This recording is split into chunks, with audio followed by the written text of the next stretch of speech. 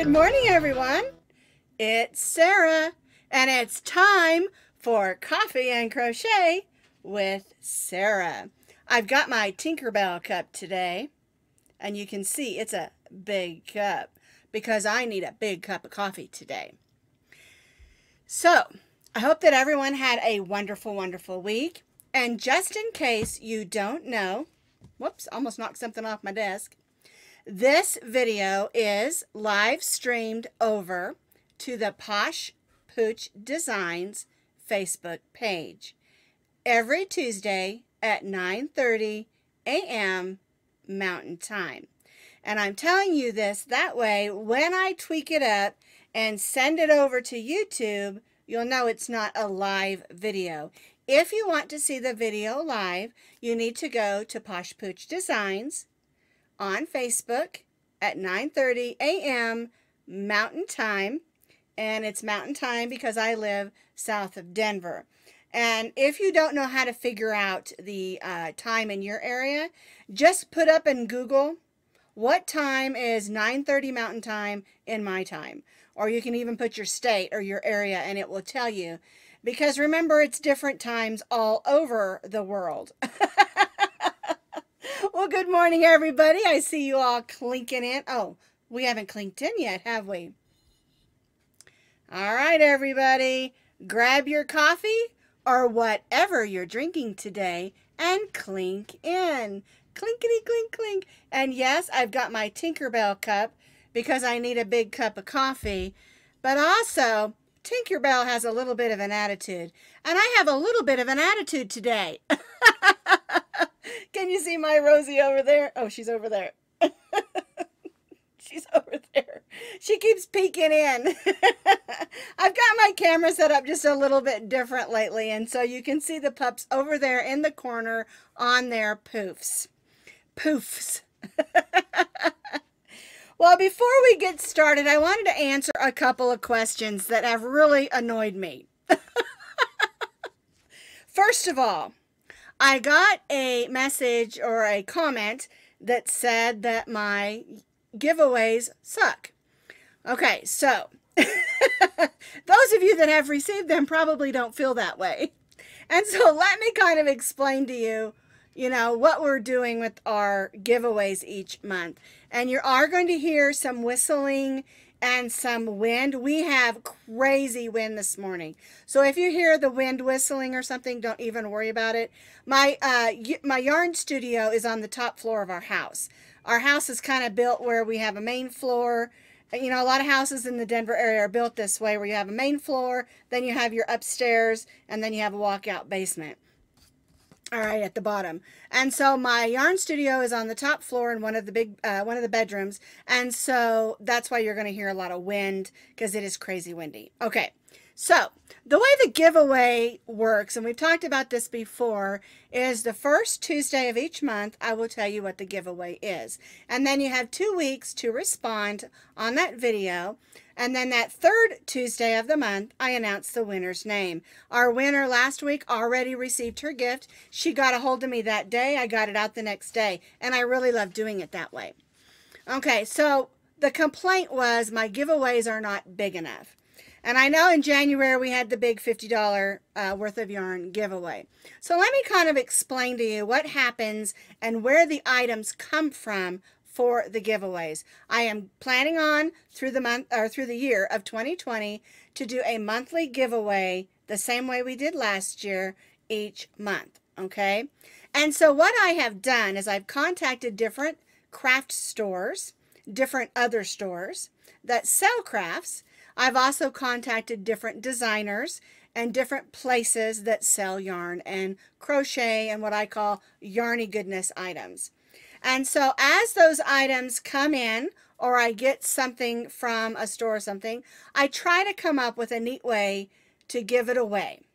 Because I think it's a lot of fun. And it's also a lot of fun when you get a yarn you've never worked with. And that way you've not spent extra money. But one thing you need to understand, okay, is I love this. And I am not going to stop giving away stuff. It is super fun. I love it when you get it. And I also, and the only thing I ask of you is that you just let me know you got it. And so I do have some you know, giveaways planned. The yarn that came in for March is here. It's right down there. It's 100% wool, and I'm really excited about it. And I'm going to tell you about that next Tuesday, the first Tuesday in March. All right. Now, I'm not going to be doing every month these great big boxes of $100 amounts of yarn. And the reason is that it's very expensive to ship. And I don't want you to have to pay any shipping to get yarn for free. I don't want that. That's why I like to do stuff that, you know, I'll do it occasionally. Like in January, we did the $50 yarn box, and I'll do that occasionally. But I just want you to know that I am not going to stop doing giveaways. I love giveaways. And if it's not something that you want, then, you know, don't participate, sort of thing. Because lots of people, maybe it's not your cup of tea, the type of yarn we're giving away or whatever, and that's okay. Everybody has a right to their opinion and their thoughts about yarn. We all have ones that we prefer, and so that's why I've tried to contact some different places to try to get some different and new things, yarny things, not always yarn, but yarny things, to give away. All right, so to answer that question, I may not be giving away great big $100 boxes of yarn, but I'm still going to do a giveaway each month. All right. All right. Now, the next thing I wanted to talk to you about is I'm getting a lot of questions about where did Red Heart go? And one of them came up because of our yarn that I used this week was this swanky Red Heart boutique yarn. Okay. So what happened is Yarnspirations bought Red Heart. And they are in the process of combining everything, okay? So if you go to redheart.com, you're not going to find, some of the links do, what do you call that? You know, they've got it linked so that if you go there, it links over to Yarnspirations and things like that. But something that I found out this morning when I was messing around trying to find Yarnspirations.com is their site is also a little wonky right now. Okay, so a lot of people have been trying to find this swanky yarn. It was sent to me from Red Heart, okay, but that was before Yarnspirations bought Red Heart. So if you're looking for a particular yarn, the way to find it, okay, you can find Red Heart at in different styles and different things, but not everything. At Hobby Lobby, you can find it at Michael's, and Joann's carries the most amount of different varieties, okay? So, if you're looking for a particular yarn, say you're looking for this, Red Heart Boutique Swanky, just go to Google search and put it in there. And because you'll find a lot of these things on Amazon, you might find it on eBay. Unfortunately, you might spend a little more if you buy it off eBay, but if you're desperate to get it, you know, you need another skein of it or something, but just put it in your search engine and it's going to come up, and then you can find where to get it. If you go to redheart.com, you might get a redirect, or it'll say a 404 error. And that just means it's not there anymore. And I know that they're still working on getting the Red Heart stuff and Yarnspiration stuff together and getting it all to work. Because I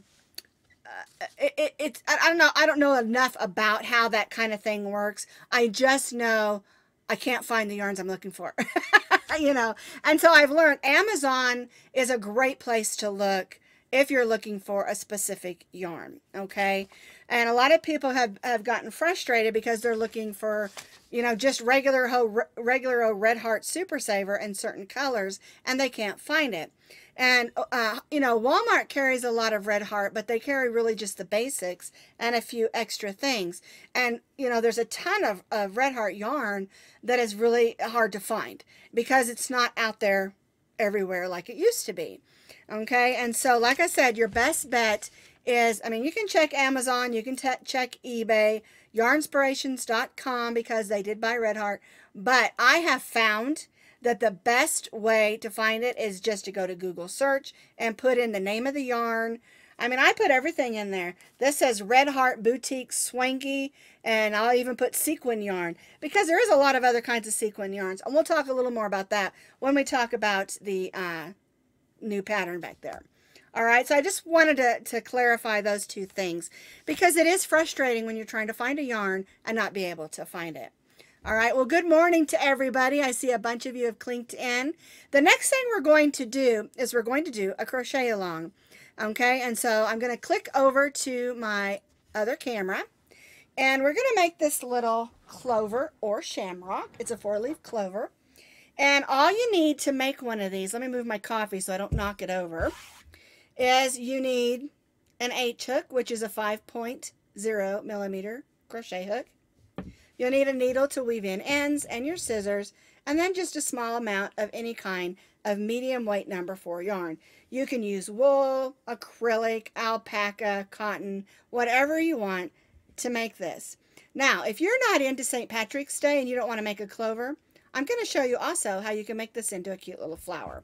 All right, so let's get on to this real quick. Let me look at my notes and make sure I give you the right information here. All right, now this measures about 2 inches also. It's not very big, so it makes a nice applique, but I'm actually going to hook this onto a chain, and I'm going to wear it as a necklace on St. Patrick's Day. All right, so we're going to take our yarn, and we're going to make a slip knot, and we're going to chain 5 chains. 1, 2, 3, 4, 5. Okay, I just told you wrong. That's for making the big one, and we're making the small one. So we're going to chain 3. I have several shamrock patterns on this piece of paper. All right, we're making the little 2-inch one. All right, so we're going to chain 3. Disregard chain 5 and chain 3. Okay, so now we're going to place 5 single crochets in the second chain from the hook. We never count the loop on our hook, so 1, 2, we'll go in, there we go, pull up a loop, yarn over, there's 1, 2, 3, I'm going to move those scissors, move the tail out of the way, there we go, 4 and 5, so we have 5 single crochets. We're going to join to our first single crochet with a slip stitch. All right, and now we're going to chain 6. 1, 2, 3, 4, 5, and 6. All right, there's our chain 6. We're going to slip stitch into the next single crochet and chain 6. 1, 2, 3, 4, 5, and 6. Then we'll go to the next single crochet and slip stitch. Get in there. There we go. And chain 6. 1, 2, 3, 4, 5, 6. So we have 2 loops. Now we've made a 3rd loop. Slip stitch and chain 6. 1, 2, 3, 4, 5, and 6, and then we'll do that again. We'll slip stitch into the next stitch. Now, if you're going to make this into a flower, you would chain 6 and join, and then you would have 5 loops. But we're going to make a clover, and so we're going to just slip stitch in that next stitch, and now we're going to go in these loops. And we're going to stitch 6 single crochets. So 1, 2, oops, 3, 4, 5, and 6. Then we'll go to the next chain 6 loop and stitch 6. 1, boy, this is some slippy yarn I'm working here. 1, 2, 3, 4, 5, and 6, and then we'll go to the next chain 6 loop. 1, 2, 3, 4, 5, and 6. Then we'll go to the last. Now, if you're making a flower and not a clover, you're going to have 5 of the chain 6 loops. 1, 2, 3, 4, 5, and 6. And if you're making this into a flower, like I said, you'll have 5 loops, and you'll do 6 single crochets in each of the 5 loops, and then you'll join and tie off, and you'll have a cute little flower. But we're making this into a clover. So we're going to slip stitch in that slip stitch. We're going to chain 6, 1, 2, 3, 4, 5, 6. Then we're going to slip stitch in the second chain from the hook and just slip stitch back up. You'll have 5 slip stitches. There's 3, 4, there we go, and 5, and then you'll just slip stitch right in that same slip stitch. All right, now we'll just cut off our yarn, tie off, and then you'll just weave this in. Now what I like to do is sometimes when you start with this sort of beginning, you'll have a little hole, and if you prefer to do the magic circle there, that's totally fine. Remember, I always say you do what works best for you.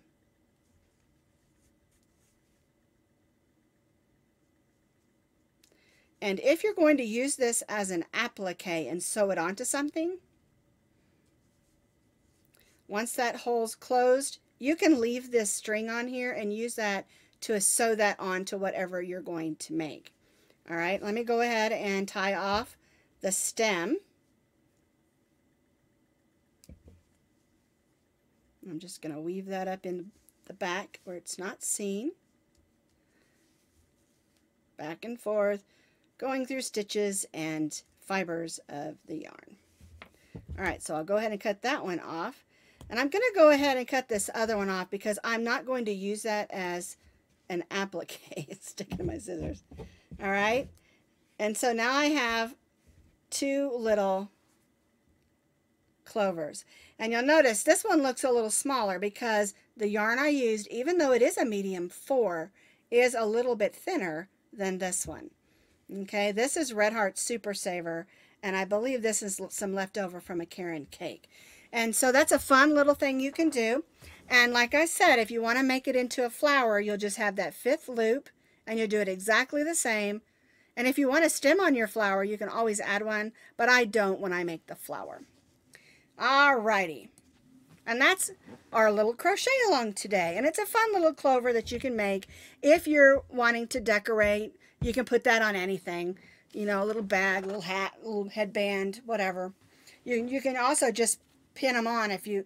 I hate pinching, okay? I know when I was growing up in elementary school, you had to wear green or you were going to get pinched, and one thing I do hate is pinch. I hate pinching. Alrighty. Well, I noticed someone was talking about what I talked about at the beginning. I want you to remember one thing. Even when someone is rude to you or unkind, what I always say is kindness is always the answer. I let them say their piece, and then I try to be kind in return. And sometimes the kindest thing I can do is say nothing. All right, let's talk a little bit about what's new this week at Posh Pooch Designs. Now, the first thing I want to show you, I'm going to go to my roaming camera here. This is the one I just kind of roam around the room with. This is our Sequin Diva cowl. And this is one we did this last week. It is one of my favorites, and the yarn that I originally used was called Sequin Diva, and you can purchase that from Hobby Lobby. They have it in lots of beautiful colors. They used to have solids and variegated, but I don't know if they still have the variegated because I haven't looked for it. Now, the yarn that I was talking about earlier that I made that out of was the sequins that is called Red Heart Bouquet Swanky. All right. And I forgot to tell you, another place when you're looking for yarns that you can't find is on Facebook. There's a couple of Facebook groups where you can go in and say, I can't remember what they're called. It might be Yarn Swap or something like that. I'm a part of the group, and I have gone in there from time to time looking for yarns. And you can put in there, I'm looking for such and such yarn, give the name, give the style, the color, whatever. And if people have it, they'll say, I've got it. You know, and sometimes they'll give it to you and send it to you. Sometimes you have to buy it, you know. But if you're desperate looking for a certain yarn, that's another option. Okay, another option I forgot about also is on Ravelry. You can click on the yarns, and a lot of people will load up their yarn stash, and a lot of it is extra. And if you see that somebody else has it, then you can also contact them as well. So there's lots of options and places that you can find yarns that you're looking for. Okay, and like I said, this whole thing with Yarnspirations and Red Heart has just really frustrated a lot of people. We just have to be patient and give them time to get all the kinks worked out. All right, the other thing we did this week was these little washcloths. And I love these. And I always make them in a set of 4. And this yarn that I use is Crafter's Secret for this color. I think it's called Pinkalicious. Let me see. Yes, Crafter's Secret. Upside down. Crafter's Secret Pinkalicious. It's 100% cotton. And it's a really soft cotton for being a crafter cotton, I guess you would say. Because I usually get the I love this cotton, but I saw this and I thought it was really pretty. And you can get 4 of these washcloths, and sometimes I can get 5. You know, the amount of yarn they put on a skein, sometimes you get a whole lot more, and then sometimes you get right at, you know. So you never know. And so if you're going to make a set of 4 for somebody or for yourself, make sure you can get one out of one of those skeins of yarn. And this, the ounces is, I know that question's coming next. This is 2 ounces. Okay, and this one I made 3 out of, and you can see there's still plenty there to make another one on it. All right, so that's a pattern like you know, the cow behind me. I put the blog out there with the written pattern. It also has photographs. I call that a photo tutorial. And you can find that on my YouTube channel. And I wanted to show you something real quick. Let me go over to my computer here and click on here. Here's my YouTube channel. Okay, if you go there, at the top you'll see these things here: home, videos, playlist. If you click on that playlist, it'll show all the different playlists that I have, and you'll be able to find the different things you're looking for. Like this one here is a playlist of our washcloths of the month. Okay, now a lot of people have trouble finding my YouTube. My YouTube is just under Sara Sach. It's not, I didn't put anything else fancy, just Sara Sach, because I wanted it to be easier for you to find. Okay, alrighty, let's click back over to the front camera. Okay, so all of my patterns, you'll find them on my blog that's written out with photo tutorial, and then you'll find the video tutorial over on YouTube.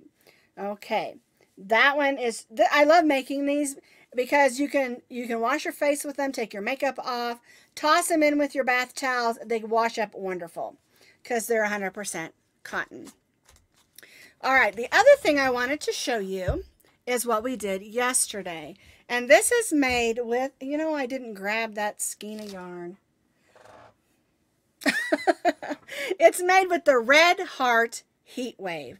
And I called this the Cold Snap hat and cowl. And what you do is they're made exactly the same. This one's upside down. Let's turn it around. There we go. They're made exactly the same. The only difference is you gather up the hat, and you can add a pom-pom if you want to. Of course, you don't have to. A lot of people aren't into pom-poms. It doesn't have to have it. Okay? And it's a really simple pattern. It's just front post repeats that are offset. And it makes a really warm cowl and hat. These are all made with the Red Heart Heat Wave. And I love the names of the colors. Like this pink one's called Bikini.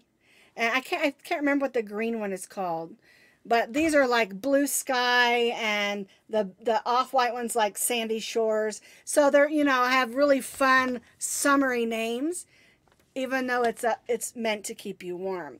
And of course, this is a written pattern with pictures, as well as a video on my YouTube channel.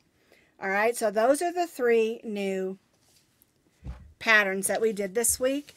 You can also, if you ever have trouble finding where my patterns are located, you can always go to YouTube and find them there as well.